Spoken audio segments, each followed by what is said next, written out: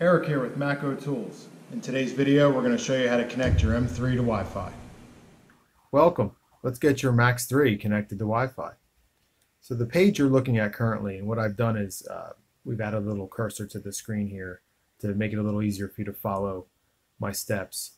I want you to kind of show your attention here to the top right.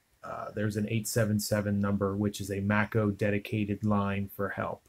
So if this video or any of the videos that you have in your library don't help you, we can further assist you with a live chat from calling this 877 number, Maco Direct. This is the first page when you're trying to use the scan tool. It's going to ask you to register the unit. But before we register the unit and before we actually do anything, the first step is to connect this device to Wi-Fi. So what we're going to do is we're going to scroll down to the bottom of the page where these fixed icons are. And we're going to look for the little house icon, and we're going to choose it. And what that icon does is bring us back to the Android home page. Okay, so the home page is where all the closed applications of your choice will be stored. Let's focus here on this little arrow. We're going to choose that arrow, and we're going to open up a page that displays all the preloaded applications on the device. The one we're going after right now is the settings tab. It's shaped like a little gear. Choose that. And you'll see wireless and networks.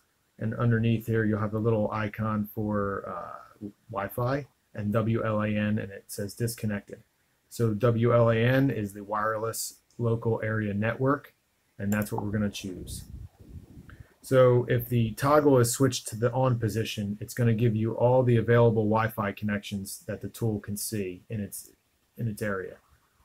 I'm going to choose my Wi-Fi and enter the password.